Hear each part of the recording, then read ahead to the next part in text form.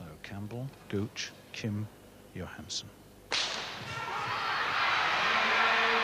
Well, the point you made about the difficult start, he is right onto the back of Kim there as Nicky Gooch, and he's in 4th place. Remember, 4.5 laps in the race, and the first 2 only go through to the final. Quite surprising that, oh, Nicky Gooch has gone down. Martin Johansson still in 2nd place, chased hard by Kim. Well, such disappointment again. Campbell's up there, and so is Kim in 2nd place, and in 3rd place is Johansson. And there goes the bell for just over 110 metres to go. And Campbell, Derek Campbell, the Canadian, comes through. And so does Kim in 2nd place, with Johansson in 3rd.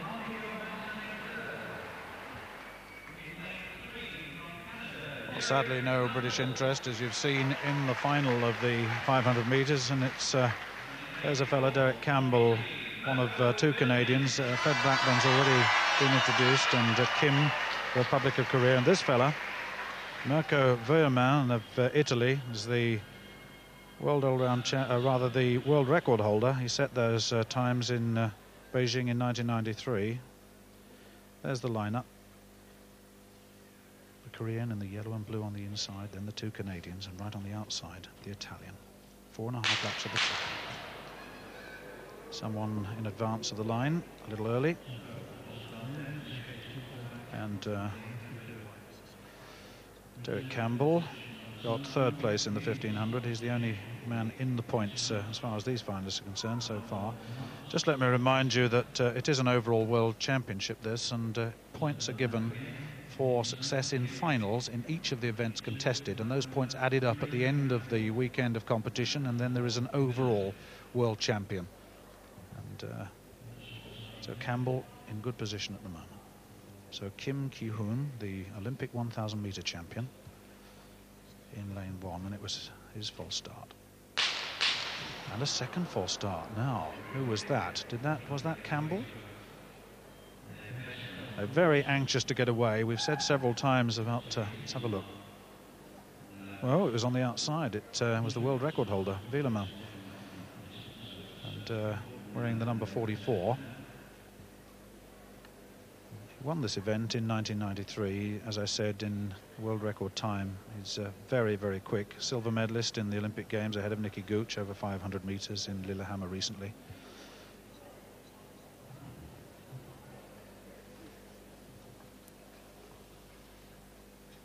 So. Ooh, it's another false start. Now, I think a different competitor's been involved each time, and that was Fred Blackburn. So very, very edgy indeed. And I tell you, Ken Pendry, the chief referee, looking on as they get away for the 3rd time, or 4th time really. And so into the lead goes Derek Campbell, the Canadian. In 2nd place, Blackburn. In 3rd place is Vuillemin. Vuillemin will look to attack soon. And Kim in 4th place at the moment. Well, Canada 1 and 2, and there's the Italian. What a beautiful move on the inside. He got through, but then lost momentum, and the 2 Canadians came through on him again. And the lead still held by Derek Campbell. And Vuillemin trying to charge on the inside. 1 lap to go. Campbell leads. Vuillemin in 2nd place, and Blackburn in 3rd. Blackburn now moves into 2nd place. And this is Campbell at the front, and Blackburn takes him round the outside, and Blackburn gets it. Campbell in 2nd place, Kim in 3rd, and Vuillemin, the Italian, a disappointing 4th place for him. But what about that? That was a superb skate, wasn't it? Fred Blackburn, the Canadian, and Derek Campbell, 2 superb competitors. A big smile on the face of Mirko Vuillemin, the man who likes to lead, but he never got a chance here. Fred Blackburn of Canada as the champion at 500 metres. Well, congratulations due to him. It really was a wonderful performance. He won the B final, remember, in the 1994 Olympic Games. Let's just have a look at this. Well, Kim away very slowly, the Olympic champion at 1,000 metres. But the Koreans do like to skate from the rear. Mirko Vuillemin doesn't get the opportunity at the start to get into the lead. And the Canadians took it on. There was some real jostling, and it looked at one stage as though Vuillemin here had got through on the inside, and watch the reaction of the Canadians here. Watch this. Comes right through on the inside of him. It was brilliant skating by Derek Campbell, and then Blackburn started to come through and take him on. The Canadians tactically were absolutely brilliant, and once they came into the straight, they were totally in command. The Italian just didn't get a look in, and Kim didn't either. He made an effort here, had to change, couldn't get through, and it was a Canadian a victory, and that means 5 points in the overall World Championship situation. So Blackburn has 5 points, Campbell has 5 points overall, Che has 5 from the 1500 metres, so there are 3 men at the moment tying overall for this world title, but there are more events to come. But Blackburn and Campbell in that 500 metres showed what great skill there is. This track just 111.12 metres around, and the bend's very tight indeed, and attacking into the first bend of vital importance. But the race was much more than that. It had far much more than that, and there was a real tactical battle going on. Well, Blackburn, from Campbell, from Kim, they're the 1, 2, 3, and it was a very, very fine race. Well, in the women's 500 final, the Chinese have 3 of the 5 competitors in the lineup.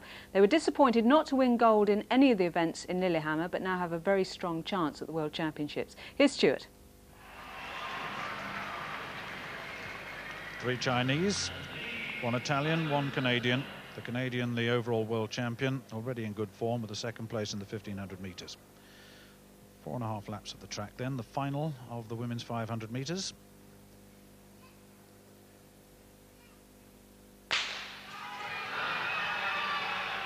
The Chinese hustling to the front, and I think that's Yang, 5th in the Olympic 1,000 metre final, and Cacclini, the Italian, goes through into the lead. In 2nd place is Yang. In 3rd place is Wang Xulan. And then, and Wang Xulan has gone. And the Canadian Lambert has really got to go now. Cacclini leading. 2 laps to go. 9.65 for that last 111 metres or so. And coming up to 1 lap to go, you heard the bell. Cacclini looking in very good form indeed. Lambert, the Canadian, in 2nd place. In 3rd place is Yang of China. And Cacclini, what a superb skate. Cacclini wins it. Lambert in 2nd place, Yang in 3rd. And in 4th place, Su. And in 5th place, Wang Xulan. The faller, but a big, big smile on the face of Marianella Cacclini. Has done so well in the European Cup competitions, and now she has a major championship win. And the celebrations begin.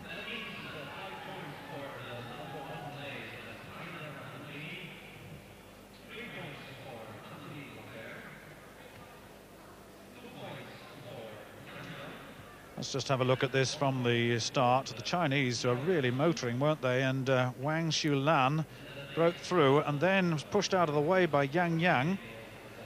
And Cacclini, though, skated wide and found the gap and got into good position at the right time. And look at that for a little break into the straight. Superb tactical skating there from the Italian. And really, she was less troubled than she might have been in this race. And Lambert tucked in 4th place. There's the fall. Lambert once again having to manoeuvre herself out of the way, and that's Wang Xulan, and it left Cacclini and Lambert